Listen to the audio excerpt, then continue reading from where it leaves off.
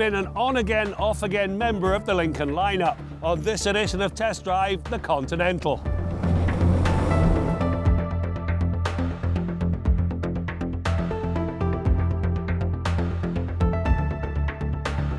While the Lincoln Continental has been around since the late 30s, there have been a few breaks in production along the way. This and a slew of forgettable cars saw it go from an icon and one of the last American cars to have a V12 engine to an also-ran. The latest Continental is designed to put the shine back on its apple. The styling is crisp if formal, and there's a raft of technologies aimed at making the driver's life as easy as possible. The blend brings a new breed of Lincoln.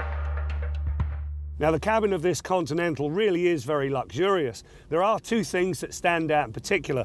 These two front seats, they have 30 adjustments. Yes, you heard that right, 30 different adjustments and a full-on massage function. Now, the other thing that struck me, if you happen to be a knob and dial kind of guy, this is not your car. Everything from selecting a gear to opening the door is done with a button.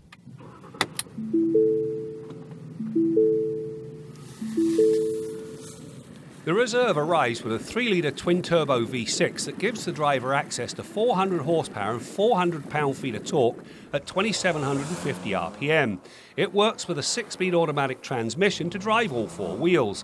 While the transmission may be lacking a couple of gears when compared to its rival, this does not affect its performance. It shifts smoothly, it's quick to kick down, and it brings quiet highway cruising. As powertrains go, this is a good one.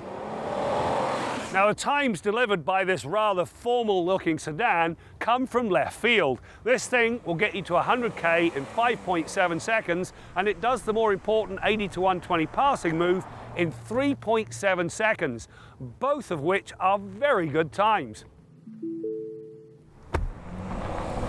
The Continental's all-wheel drive system normally powers the front wheels, but monitors road conditions, wheel speed, throttle position and steering angle to send the power rearward whenever it's needed. Helping to maintain optimal cornering control is dynamic torque vectoring.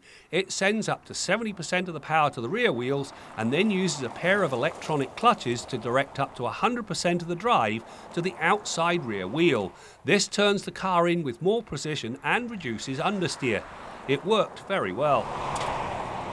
Now, if you do get relegated to the back seat, there's really not much to worry about. This thing has got limo-like legroom, there's reasonable headroom, and as for the rest of it, heated and cooled rear seats, and of course, that massage function I raved about up front. You've got it back here and it works just as well. The Continental's fully adaptive suspension allows the driver to hone the handling through the Lincoln Drive control. It gives the driver a choice of comfort, normal and sport modes. Each adapts the steering and suspension to suit. Comfort is a little too comfortable, normal is the best for everyday driving.